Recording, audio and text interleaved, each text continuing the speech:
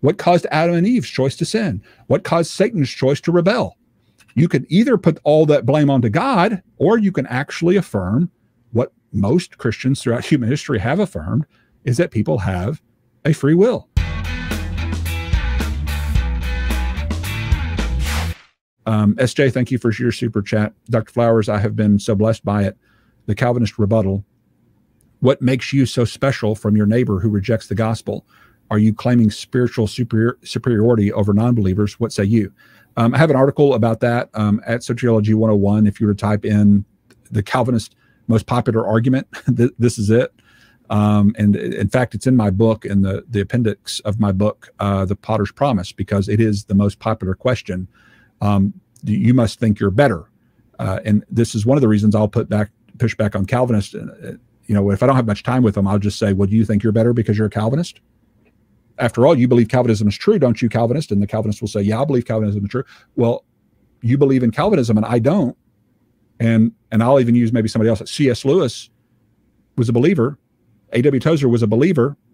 They never became Calvinists. So are you a better person than they are? Are you smarter? Are you more insightful? I'll never want to admit that, of course.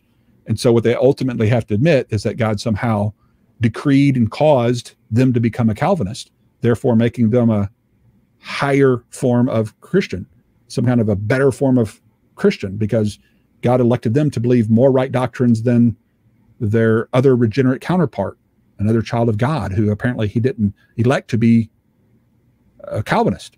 And then Calvinists have to deal with that quandary, and they're ultimately making the same error. Listen, what is ironic about that accusation? You must think you're better. The Calvinist is the only one who really thinks they're better when you think about it. Why? Well, because they believe regeneration precedes faith.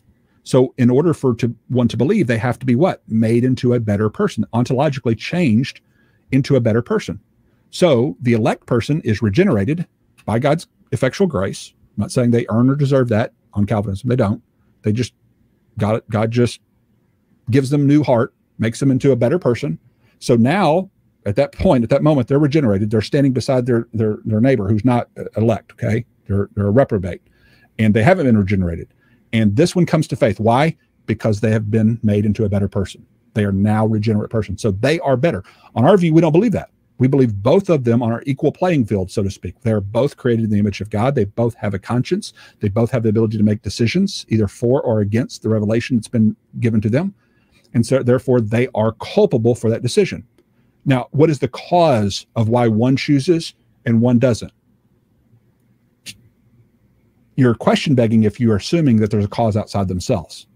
And that's what the Calvinist is ultimately doing. They're begging the question by assuming that something besides themselves, the individual, is the cause of their choice. And that's the whole point. The cause of a choice is the chooser.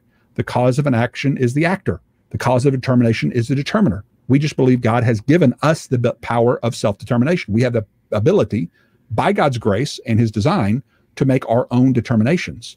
And so what caused my determination to accept Christ? I did.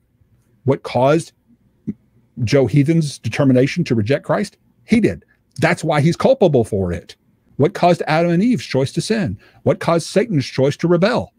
You could either put all that blame onto God, or you can actually affirm what most Christians throughout human history have affirmed, is that people have a free will. People have the ability to make choices, real choices, accountable choices. And they're not making choices that ultimately God controls. And therefore, they are accountable for their choices. So that's my answer. You can't beg the question by assuming that a deterministic answer is required. That's what free will is all about, is that the agent is responsible for his own determinations, not God.